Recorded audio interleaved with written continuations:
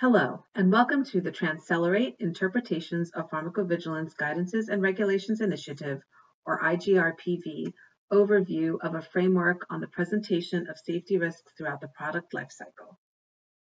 My name is Michelle Geller, and I am an Executive Medical Director in the Global Patient Safety Organization at Amgen, and also had the pleasure of leading the IGRPV Presentation of Risks project. Today, I am going to be taking you through an overview of the framework this team has put together on presenting safety risks throughout the product lifecycle. TransCelerate provides the framework for information purposes only.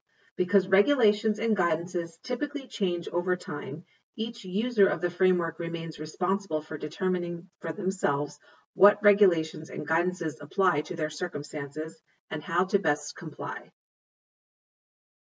Risk information is presented differently throughout the product lifecycle and across relevant documents based on regulatory requirements.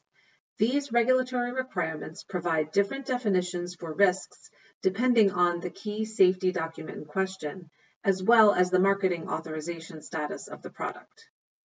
Given this industry challenge, this IGRPV topic team was formed to develop a solution to support sponsors in presenting risk information throughout the product lifecycle in accordance with applicable guidances and regulations to support patient safety and public health. This initiative created a framework with the aim to improve the efficiency of the process of presenting risk information throughout the lifecycle. In addition, we believe the use of this framework will help reduce the risk of not meeting health authority expectations. The purpose of this framework is to map out regulatory requirements and operational considerations in line with health authority expectations across the product lifecycle for use in preparing key regulatory and safety documents. Next, we will give a high-level overview of the structure of the framework and dive into some examples of the type of content found in each section. The framework itself is divided into 5 key sections: Introduction and Scope, Regulatory Guidances on Risk Definitions, Considerations for Categorization of Risks, Presenting Risk Information in Key Safety Documents through the Product Lifecycle, and Conclusions. Next, we will cover at a high level what each section contains. For this framework, we knew covering all possible facets of presenting risks was not feasible.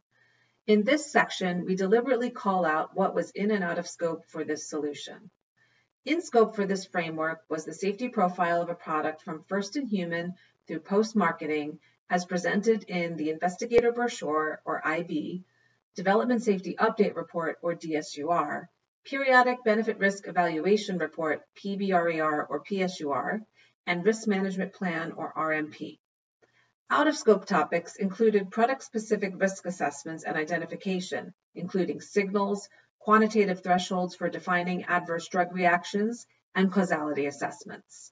Additionally, communication of the product safety profile in the product labeling fell outside of the scope of this framework.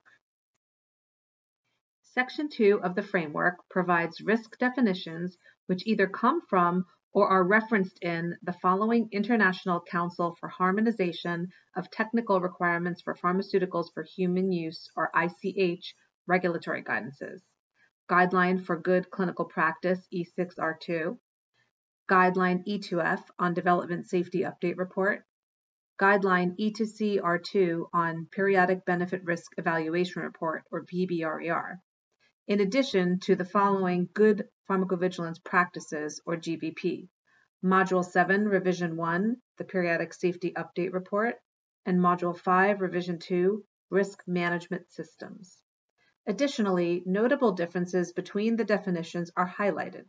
For example, definitions of potential and identified risks are not specifically mentioned in ICH E6 Revision 2. However, in the Safety and Efficacy section, there is guidance to provide a description of the possible risks.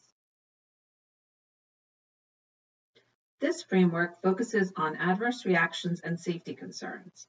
In addition to those previously mentioned guidances, there are additional documents and guidances that should be taken into consideration when determining company guidelines and processes. These include the Manual of Policies and Procedures This FDA guidance describes the collaborative identification, evaluation, and resolution of a newly identified safety signal associated with marketed drugs in the Center for Drug Evaluation and Research. As required by Module 2.5 of the Clinical Overview of the Common Technical Document in PBRER, a benefit risk assessment is also required and should be taken into consideration. And adverse events of special interest, as described in the Council for International Organizations of Medical Sciences, or CIOM-6, are designated for use within clinical studies and should be considered. As described in Section 2, there is variation in how risks are defined across regulatory guidance documents. This section of the framework builds on the definitions described in Section 2 and identifies where variations may occur throughout the life cycle of the product. Key considerations when addressing these variations are also provided in this section to aid companies when reviewing and presenting risks. These considerations are based on the experience of and best practices of the participants on TransCelerate's Interpreting PV Regulations and Guidance workstream who contributed to this initiative. It is not possible to address all the challenges companies are experiencing when determining risk presentation. However, these considerations support having robust processes, governance, and identifying company experts in pharmacovigilance to ensure of the approach when operationalizing risk presentation.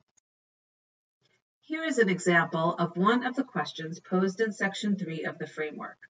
Definitive answers are not provided. Instead, proposals are made regarding factors that users may want to consider when trying to answer the questions for themselves. For first-in-human or FIH studies, where there is no clinical data available, it is suggested that it may be possible to anticipate the consequences of the risk based on medical knowledge or predict the importance based on data from other drugs in the same class. However, due to the paucity of data at this stage, it may be challenging to determine the impact to the benefit risk in some instances.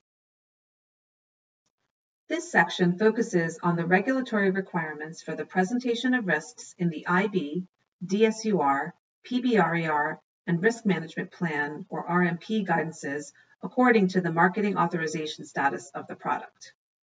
During FIH/Phase 1 and Phase 2 to 3, or pre-authorization, the presentation of the risks and impact on the benefit risk profile should be consistent between the IB and DSUR.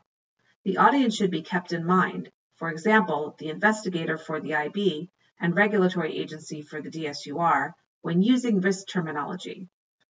These documents also need to be consistent with internal documents in which risks may be presented. For example, the development RMP or the development core safety information. The RMP is first required for the initial marketing application, but planning should begin during clinical development. The company should determine which documents, for example, the DSUR, IB, development RMP, or development core safety information, will be used as the basis for developing the list of safety concerns for the RMP. The important risks and missing information may differ between the PBRER and the RMP according to the explanatory note to GBP Module 7 from May 2020. Post-approval, the DSUR may also differ and include additional risks based on unapproved population, indication, and/or formulation. In addition to illustrating what risk information is presented in different sections of safety documents, this section of the framework identifies areas where there could be differences between risk information in the documents. Important identified and important potential risks are discussed in the DSUR, PBRER, and RMP. According to E2F and E2CR2, for post-authorization, the important risks in the DSUR and PBRER will generally be consistent, although they may differ if there are important risks specific to an unapproved indication, population, or dosage form. Although there is overlap between the RMP and the PBRER, per GBP Module 5 Revision 2, the main objectives of these two documents are different. The PBRER is a retrospective integrated post-authorization benefit risk assessment, and the RMP is a prospective pre- and post-authorization benefit risk management and planning document per GBP Module 7 Revision 2. The definitions in GVP Module 5 should generally not be used for the purpose of risk reclassification in the PBRER. It is possible that justification to remove risks from the RMP may not be applicable to the PBRER. For example, an important risk may be removed from the RMP if it is fully characterized and appropriately managed with routine risk minimization measures. However, it may still warrant monitoring via routine pharmacovigilance in the PBRER. Therefore, the lists of safety concerns in the RMP and PBRER might differ. There is no regulatory guidance as to when safety concerns may be removed from the PBRER, even after years of marketing experience or extensive patient exposure. In conclusion, this framework provides a single reference document to review the key regulatory agency definitions of risk, as well as a timetable and proposed locations regarding where risks need to be presented in various safety documents to meet regulatory requirements. Important questions to consider when categorizing safety risks are also provided to assist companies in developing a robust approach to the presentation of risks throughout the product lifecycle and across relevant documents. This framework summarizes regulatory mandate approaches to presenting risks, which will provide a starting point for the collaboration between companies, health authorities, healthcare professionals, and patients to protect and improve the health of trial subjects, patients, and the public. Our framework solution is publicly available on TransCelerate's website under the Interpretation of Pharmacovigilance Guidances and Regulations Initiative page. We encourage you to share this within your company.